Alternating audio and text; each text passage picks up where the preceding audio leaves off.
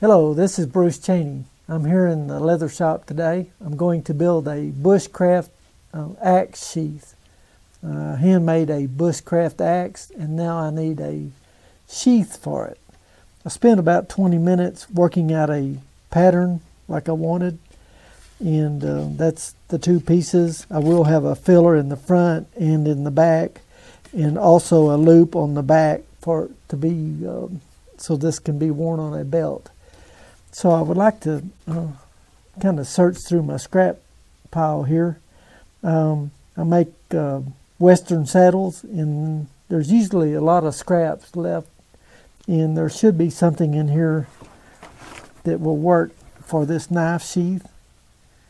That piece right there might be pretty good. It's vegetable tan russet saddle skirting.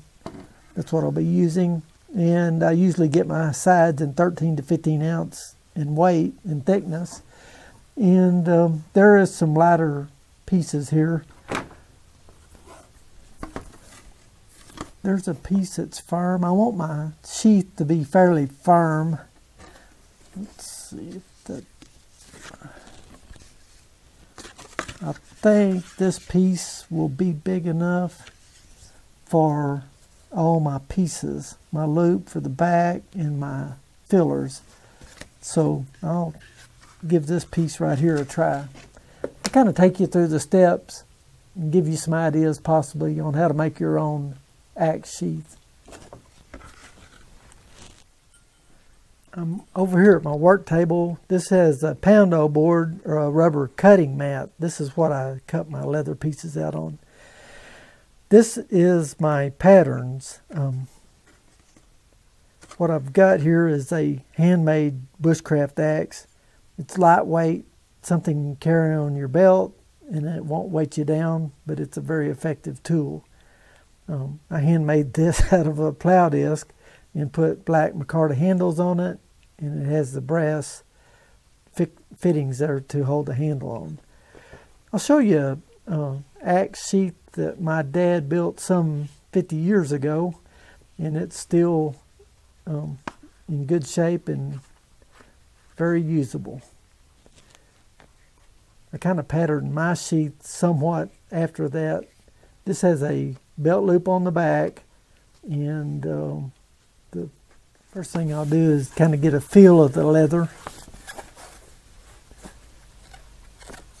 Let's see, I believe that would work better that way. Let me see, make sure. I think it'll fold over better that way, and then this piece, make sure I'm getting those okay.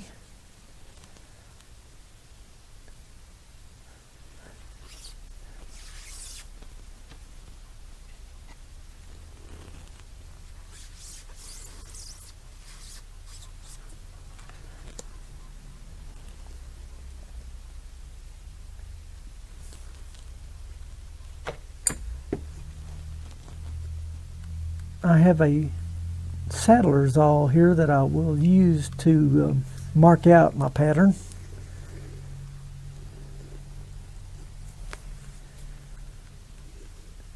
And then I'll cut my leather out right on that line. Sometimes I block the piece out and then come back and cut it right on the line.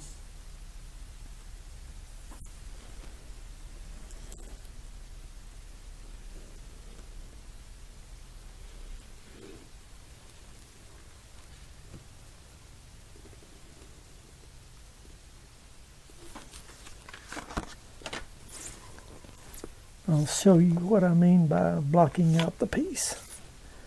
I can go slightly onto the outside of my mark there and get this trimmed out so I can work it a little better. This leather has been setting a while. I can tell it, the longer the saddle leather sets, the firmer it gets.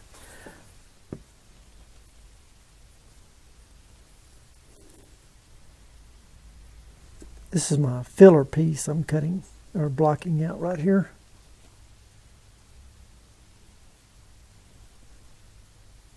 Another filler piece.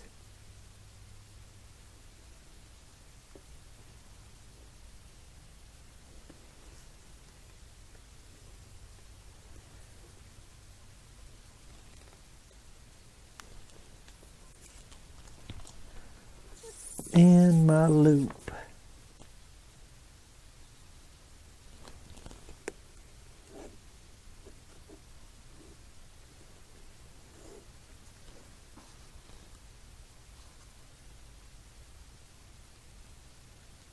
Going to just slide that down just about a ½ inch. I'd rather have it just a little long, and then I can trim it off later.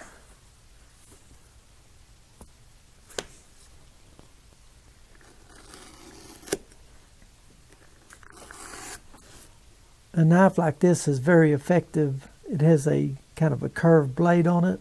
They're fairly easy to sharpen, and the blades can be taken out and replaced on a tool you might want to use.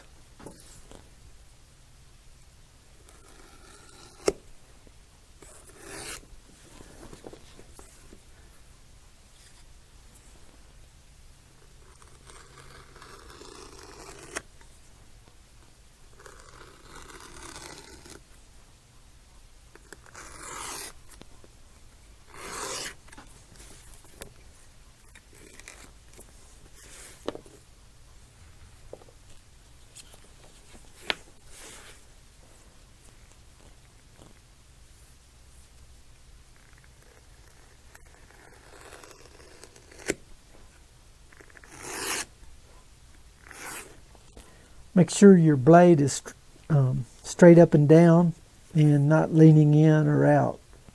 Makes a cleaner cut that way. You can make 2 or 3 cuts. That's okay. Just make sure you have your blade kind of square with the world.